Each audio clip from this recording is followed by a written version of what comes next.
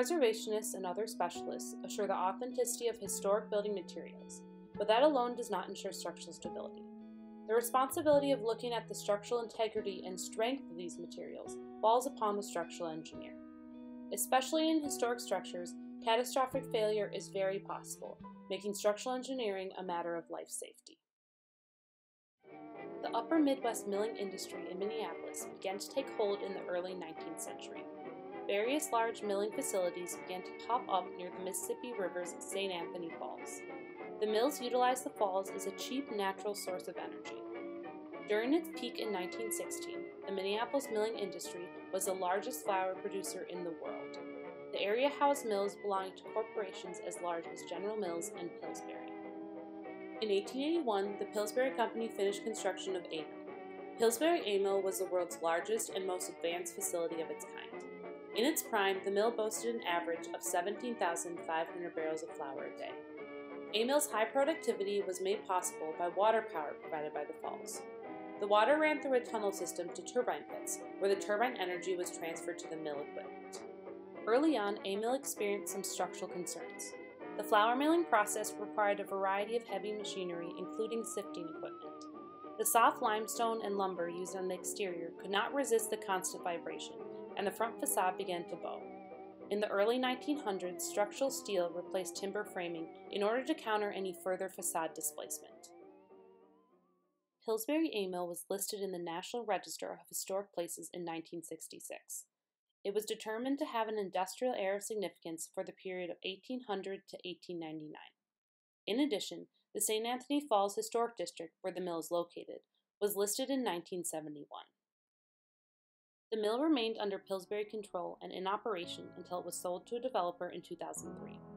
The developer planned to turn the large complex into luxury housing. However, a lack of funding halted any progress and the facility began to deteriorate. It sat idle until 2010 when it was purchased by Dominion, one of the largest affordable housing developers in the United States. Dominion hired BKV Group, an architecture, design, and engineering firm. Together they formed a plan to convert the mill into 251 affordable live and work artist lofts.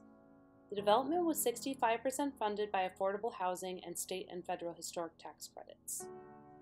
Because of the historic tax credits, the construction plans need to be approved by the National Park Service and Minnesota State Historic Preservation Office. There was also oversight from the Minneapolis Heritage Preservation Commission. Because it was first constructed in 1881, the mill had substandard insulation, heating, and waterproofing. John Stark, a BKV Group project architect, talks about how these problems were amplified with the function change from mill to residential complex. It wasn't industrial. Probably was never heated to 70 degrees on the inside in the wintertime. And by adding insulation on that wall and red clay tile, that type of thing, it changes the way a building performed. Insulation and waterproofing mechanisms needed to be added to the exterior walls, windows, and parapets. It was a complex issue to regulate moisture and air in such an old building, so the placement of vapor barriers, thermal bridges, and breaks were carefully planned. There were various structural challenges throughout the project. The most visible was stabilizing the front limestone facade. The front board wall was almost 3 feet back. It's really cool when you're first 5 stories up on the outside of the building looking across, and you really notice it then. That had been modified in 1912, and Cap Turner's firm had done that work and stabilized it, but when you look at it on the inside, you saw steel that was just barely holding up a joist that had pulled away from the wall 6 inches. Although the mill did not have steel bracing during its period of significance, the National Park Service determined that a bracing system was necessary to ensure occupant safety. Structural analysis of a new system began with laser scans to assess the alignment of the front facade. The data was used by the structural engineers to model and design a solution. The first floor was rebuilt to add an appropriate amount of shear resistance, and a steel frame was erected on the inside of the limestone wall, with cross bracing spanning one bay. Engineers also had to analyze the tunnels. The system needed to be adapted for a hydroelectric generator. Structural and geoengineers worked together to ensure the stability of the masonry arches and surrounding soil. During excavation, you always run into structural things.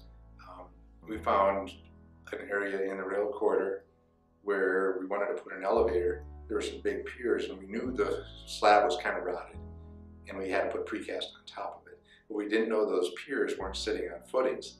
So as we're digging for the elevator pitch, we suddenly realized there's no footings. They're just sitting on the ground, buried 20 feet in the ground, and they could tip.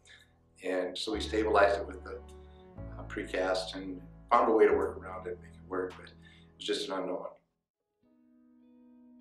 A Mill Lofts is not the only project where engineering played a pivotal role. Structural engineers fulfill a wide variety of duties in the preservation field.